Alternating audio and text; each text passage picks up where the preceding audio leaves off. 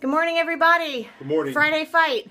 It was a fight. It was. If we were feeling really strong, invincible Monday through Friday, today, Monday through Thursday, then Friday comes and Friday fight shows up, and all of a sudden I feel like we're like back to like ground zero. And this is a really fancy look.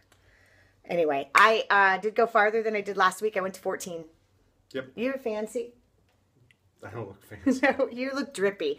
We were really sweating pretty hard today. Yeah. But you went to 16 just like you did last week. Right. Okay. So, George, yesterday we had cinnamon rolls, a casserole, a little popcorn at the movies, antipasta, ricotta pie, cannoli, and homemade caramels.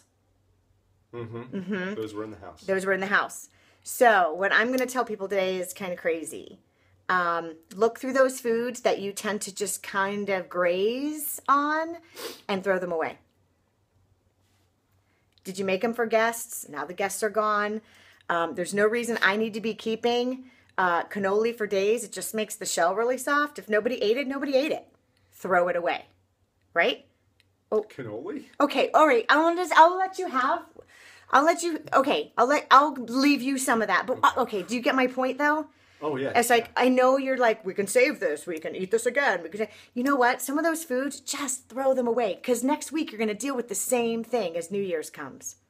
And there's no reason why you have to be, like, harboring that stuff in your fridge. You just don't. Especially if you're just going to keep going to it. You want me to hold you a cannoli? Yeah. Yeah. Okay. All right. So we'll do that. So my point being, if it's there and it's going to tempt you, people are gone, it's not really necessary to serve it anymore, don't keep it because you feel like, oh, I'll be wasteful if I throw it away. Just throw it away. Yeah. I hate telling you to do that, but just throw it away. Is there anything you think we need to get rid of? The casserole and the cinnamon rolls. No, not the casserole. That's actually good for you. The cinnamon rolls, yeah. They got to go. They got soggy in there. They got to go.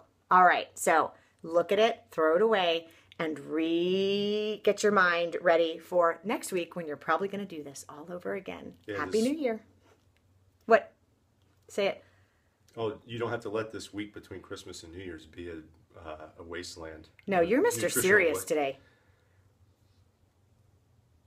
All right. You don't have to make this week a nutritional wasteland. Right. I love that. Nutritional wasteland. Boom, boom. Isn't that a song? Yeah. Okay. Bye.